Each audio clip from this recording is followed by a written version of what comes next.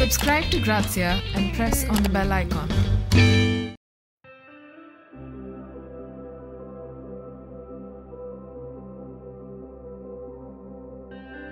The idea of you can be whoever you want to be was one of the most strongest thing that stuck to me about drag, and also it's such a big FU to the heteronormality and the society in a way.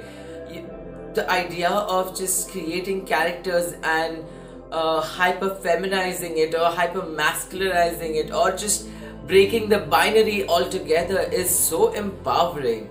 I think that was something that kind of attracted me and allured me in so many ways.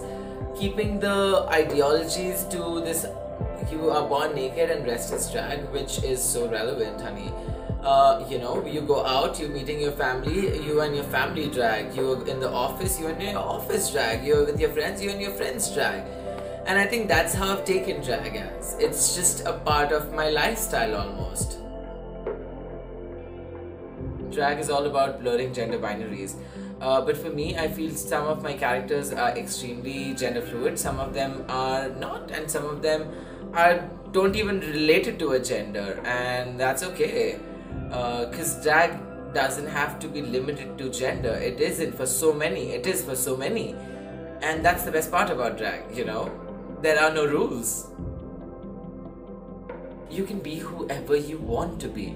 Today you're a king, tomorrow you're a queen, day after you're an alien. It doesn't matter, and that's the most beautiful part about drag. It doesn't box you, it liberates you. And that's what I'm trying to explore in my upcoming workshop, where I get people to transform and learn about drag and experience drag and try to find themselves in a different perspective. I think it's so essential for everyone to try out drag in their own way, at least once in their lifetime. And maybe right now is the right time.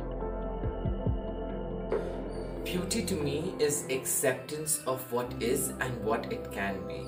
Who or how you are right now and who or how you can be. I think the key factor for beauty to me is acceptance.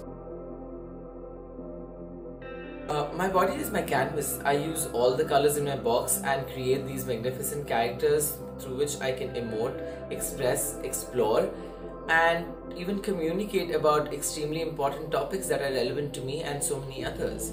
I feel makeup has given me the power to showcase a different side of me which I have not been able to, and that's pretty fabulous, I feel.